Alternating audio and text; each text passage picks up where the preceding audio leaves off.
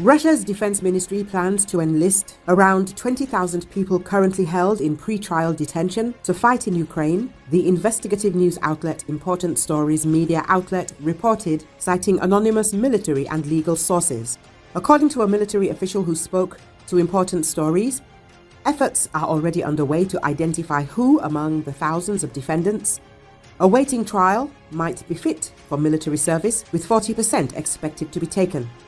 The enlistment plan reportedly involves selecting 100 defendants from each of Russia's 210 pre-trial detention centers. iStories, citing federal prison statistics, noted that 106,000 people were held in pre-trial detention as of early 2024, though that figure includes individuals under investigation and convicted criminals.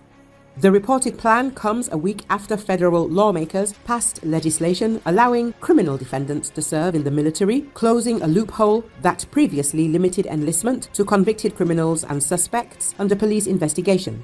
Those changes now face a single vote in the Federation Council, after which President Vladimir Putin is expected to sign it into law. Sources told Important Stories that authorities are targeting criminal defendants to avoid sparking public unrest with a new wave of mobilization.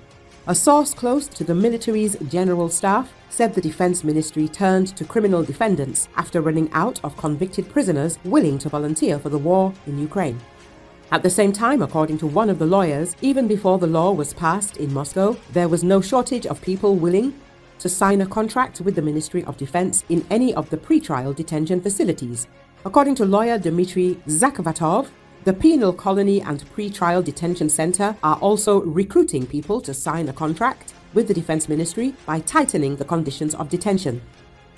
Zakvatov links the active recruitment campaign to the authorities' reluctance to announce a second wave of mobilization, the publication writes. At the same time, there is information that the number of prisoners ready to go to war is decreasing. They say that prisoners are not an endless resource. Therefore, the decision to send defendants to the so-called SVO indicates a decrease in the influx of prisoners to the front. In particular, those convicted under light articles, those who do not have long to do time, are not very eager to go to the front line.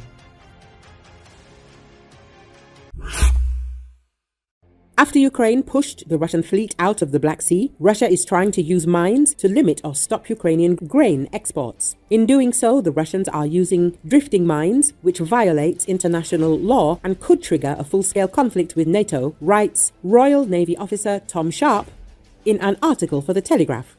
According to Sharp, mines are the simplest and some of the most effective seagoing weapons. The reason mines are ubiquitous is because they are cheap, easy to make, easy to deploy, and hard to counter.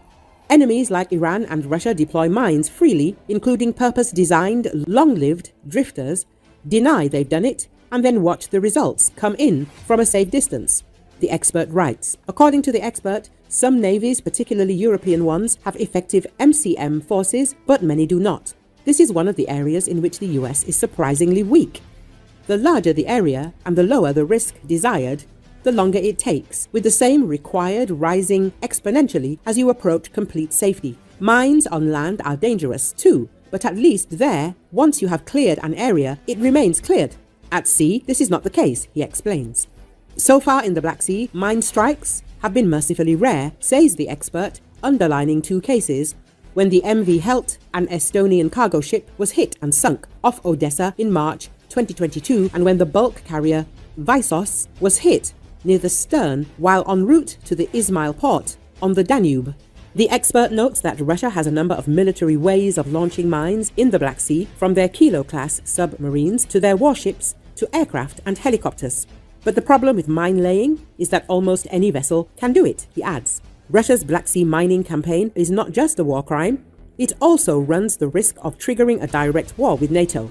Turkey, Bulgaria, and Romania are all NATO nations, and the grain corridor lies within their territorial waters. The point is, what happens when a free-floating mine drifts into NATO territorial waters and sinks or damages a ship there? That is a NATO Article 5 situation. The alliance members are required to respond to such an attack as if it were an attack on them all. It's only a matter of time before Russian mining causes a major incident, which could escalate